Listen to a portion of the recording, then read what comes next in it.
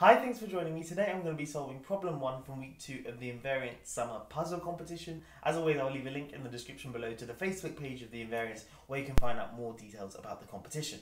Anyway, this is the problem for today.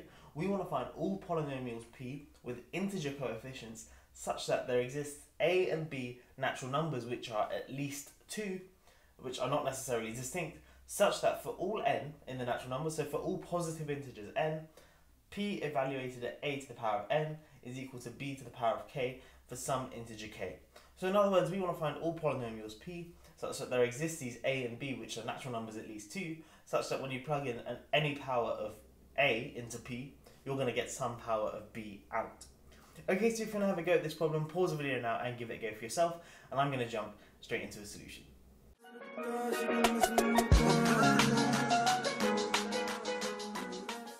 Okay, so the way we're going to solve this problem is to firstly derive some necessary conditions on p, and then from that what we'll do is show that those conditions are in fact sufficient, and then that will solve our problem. So what we're going to do is suppose we have a p from the statement of the problem before, so it has these a and b positive integers at least 2, such that p of any power of a is equal to some power of b. And then what we're going to do is just suppose that the degree of p is n. Now, a standard property of any polynomial, not just these special polynomials, is that if you look at the ratio of p of a to the k plus 1 divided by p of a to the k, like this guy, like this thing here, and then take the limit as k goes to infinity of this thing here, this will always be a to the degree of the polynomial, so a to the n.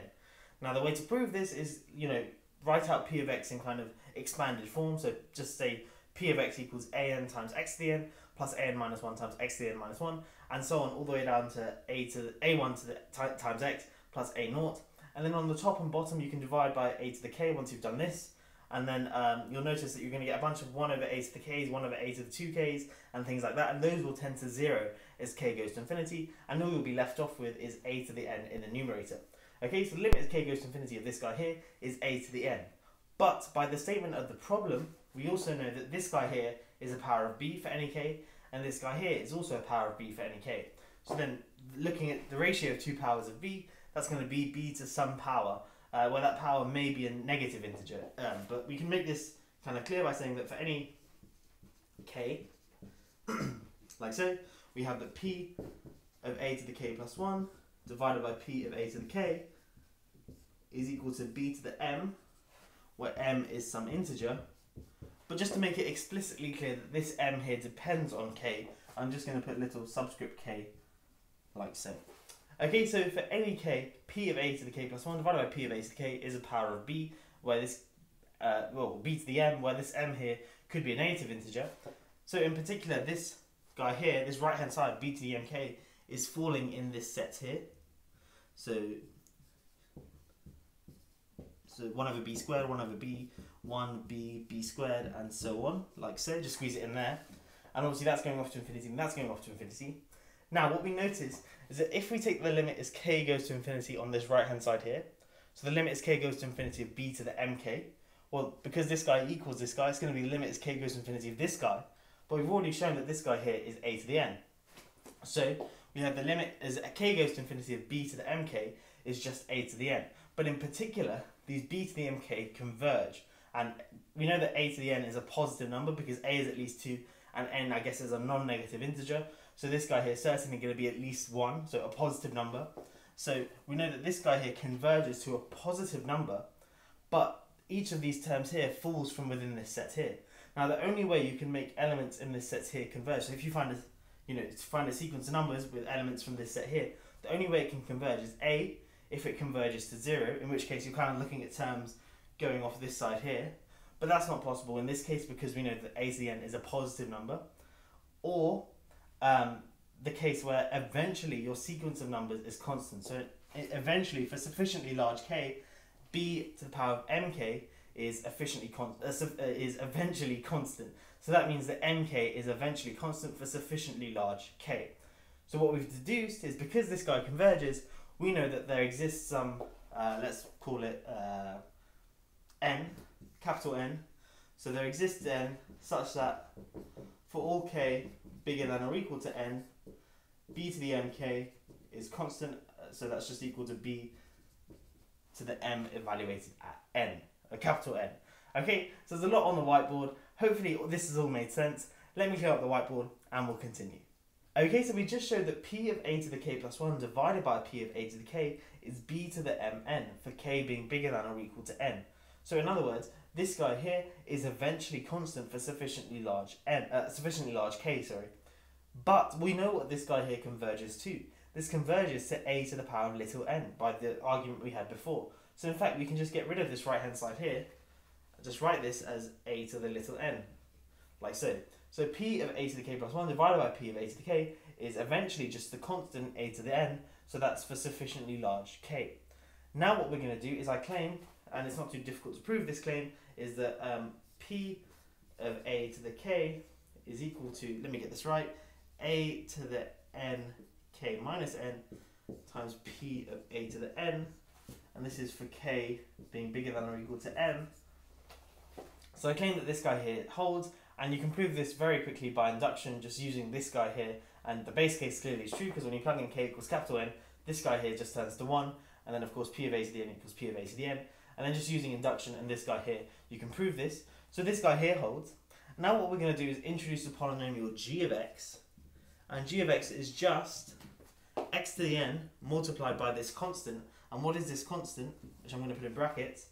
Well, it's going to be a to the minus n times capital N times p of a to the capital N, like so.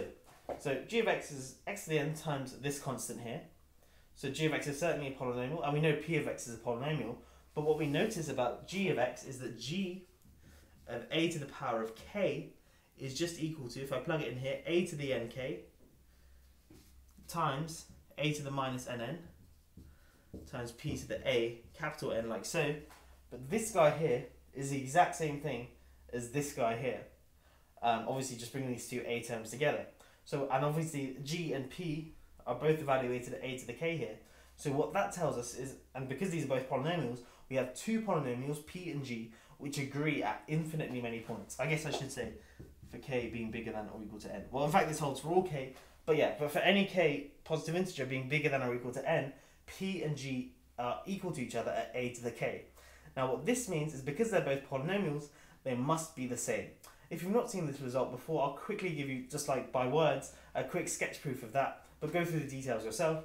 But we have two polynomials which are equal at infinitely many points, and we want to show that those polynomials must be the same. Well, what we're going to do is look at their difference. So look at p minus g, and then we know that that's also going to be a polynomial because p and g are polynomials, so p minus g will certainly be a polynomial. And because p and g are equal at infinitely many points, then that means that p minus g will be 0 at all of those points, and hence p minus g will be 0 at infinitely many points. P minus g is a polynomial, it's 0 at infinitely many points, hence it must be the 0 polynomial. So p minus g is a 0 polynomial, so that must mean that p equals g. So we've got that p is g, and in particular we have that then that p of x, so a necessary condition for p of x is that it equals x to the n times a constant. So it's just like, it doesn't have these other terms after the x to the n, it's just x to the n times some number. Okay, what we're going to do is tweak this necessary condition ever so slightly and then show that that is sufficient as well. Let me clean up the whiteboard and I'll continue. Okay, so we've just done a necessary condition for p of x is that it takes this form here. So p of x must be of the form c times x to the n, where c is a constant. Now we can make this a little bit better. Well, we know from the statement of the problem that all the coefficients of p must be integers, so we must have then that c is an integer. But in fact we can make this a little better, and I claim that c must also be positive, so c must be a positive integer, so I claim c must be a natural number, so a positive number. And let's just see why. Well, if c was less than or equal to 0, then we notice that p of a squared is just equal to c times a to the 2n. Now this guy here will be positive, a to the 2n, because it's some real number to an even power, so it's going to be positive, multiplied by c, but we're assuming c is less than or equal to 0, so this guy here is going to be less than or equal to 0.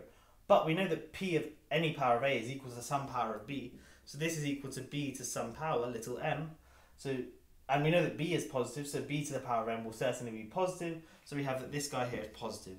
So we have a positive number equals a non-positive number, and that's certainly not possible. Okay, so that means that c cannot be less than or equal to 0, So that must mean that c is a positive integer, and that proves my claim. Now this is the condition which I claim is necessary. Now let's quickly prove that it's sufficient as well.